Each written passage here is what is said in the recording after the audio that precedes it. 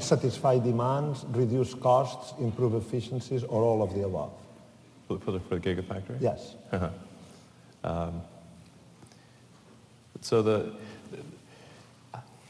Gigafactory is like the least bad solution we could come up with, honestly. I mean, I think it's actually pretty cool the way it's worked out, but we're just faced with a simple problem of if we want to make electric cars, we need enough batteries for the electric cars. And so, well, last year, all lithium-ion production combined was 30 gigawatt hours approximately. That's nothing, okay?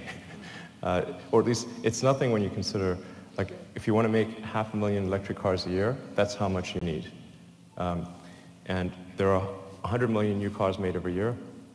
There are 2 billion gasoline or diesel cars on the road worldwide. So just do the basic math. You don't just need one gigafactory, you need like 200 gigafactories just for new car production. And that assumes you're only going to replace the fleet at the existing rate, which has it refreshed every 20 years.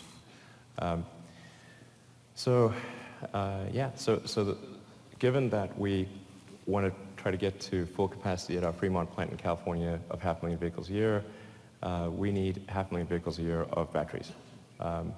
And obviously we can't use all of the other factories in the world combined because people want cell phones and laptops and other things. So therefore we have to build this factory, and then we found we have a great partner in Panasonic. Panasonic's taking care of the kind of the cell formation part of it. There are actually many aspects to this because you've got sort of anode, cathode, separator, electrolyte can at the precursor level. You've got sort of raw materials coming in from the mines that sort of feed into a variety of other companies like Sumitomo Metals and Mining and Hitachi and others, and that they do the precursor processing, and then Panasonic takes the anode and cathode material separator and whatnot, puts that into a cell. Then it goes into a Tesla section, which creates the module, which is all the electronics and the packaging and the conductors, the safety mechanisms and the cooling loops. Then the modules go into the pack, which then has a lot of crash structure associated with it, and the pack goes in the car. And then obviously Tesla is kind of the landlord of the whole thing as well. Anyway, that's like short of doing that, there was no way to scale, so that's why we did it. The reason why I brought that up is because as much as we love Teslas, we are in an aerospace department where we are really interested in the potential for electric aircraft. Sure. And I love the idea of electric aircraft. Everything will go electric, everything will go fully electric except for rockets. It's ironic. We think that in terms of energy density, to make transport aircraft feasible, you would need improvements of the order of 10 to 100. What? No, that's not okay. Wait, when you say 10 to 100, off what baseline? What do you mean? Current ion lithium. Oh, no, definitely not. In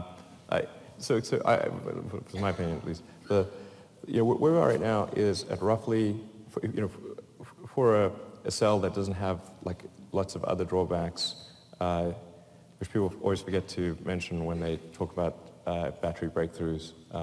There's many parameters that are important for a battery, and hardly a week goes by where there's not some huge breakthrough allegedly in batteries, but like the bullshit factor is outrageous. But for real cells that actually work and don't have like some huge drawback, they're currently at about 300 watt-hours per kilogram.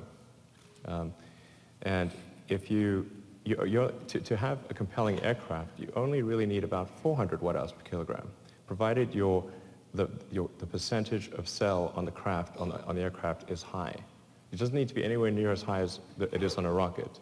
But if it's sort of at the 70% level at 400 watt-hours per kilogram, you can do very decent range. And if you sort of move it up to the sort of mid to high 70s, you can go transcontinental, not intercontinental, but sort of west coast to east coast. So you need an efficient aircraft, but that's approximately, by my calculations, the numbers you need: 400 watt-hours per kilogram, mid to high 70s cell mass fraction, which I think is an achievable number. Because like aircraft have all these like unnecessary things like tails and like rudders and elevators, like not needed. Just gimbal, you know, gimbal the electric fan. Like for some weird reason, like gimbaling motors is normal in rockets and not in aircraft. Why not?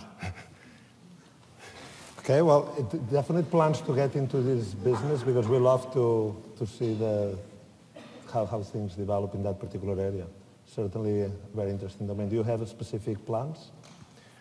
I mean, I've been sort of toying with the design for an electric supersonic vertical takeoff and landing electric aircraft for a while.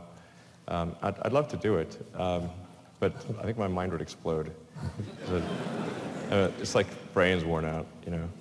It's like pretty saturated working on electric cars and rockets. So. Okay.